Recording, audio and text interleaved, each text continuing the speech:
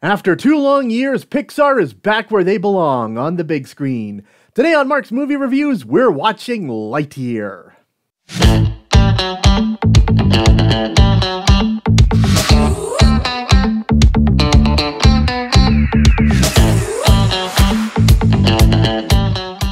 Good afternoon, ladies and gentlemen. Your old pal Mark Cappis here with another installment of Mark's Movie Reviews.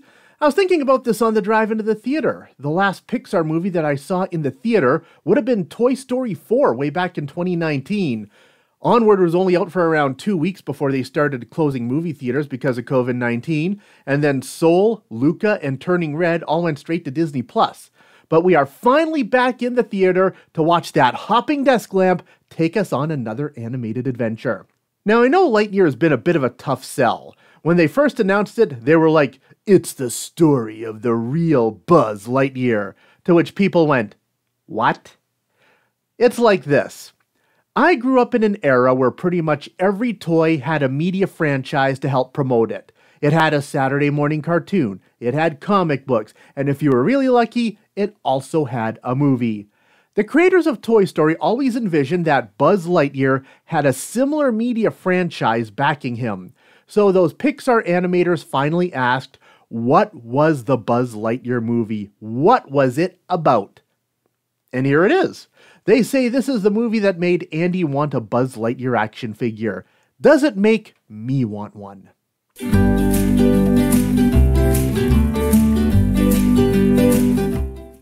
A ship is traveling through space with its crew in hypersleep. When life is detected on a passing planet, the Space Rangers are awakened to investigate.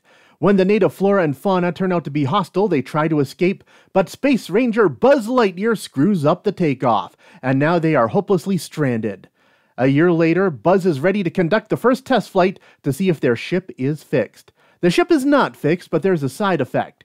Thanks to time dilation, every time Buzz conducts a test flight, he winds up 4 years in the future. After several more test flights, Buzz winds up 80 years in the future. He discovers that, during his last test flight, their makeshift colony had been conquered by a warlord named Zurg.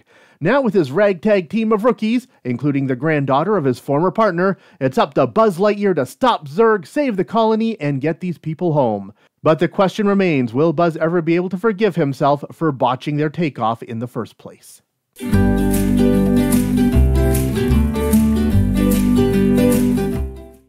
It's Pixar, so you know the animation is amazing. I almost wish I saw it in IMAX because Pixar's technological breakthrough on this film, they studied IMAX cameras to figure out how to recreate that IMAX feeling in animation, so the entire thing's optimized for IMAX.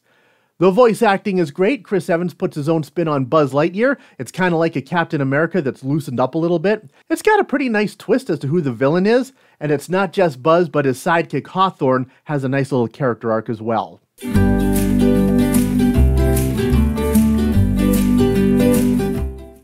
While the big plot twist was nice, I started thinking that was awfully familiar, and then it struck me. This has pretty much the same plot as The Lego Movie 2. I've been lamenting for some time now that I've seen so many of these animated films that I can see the big plot twist coming from a mile away.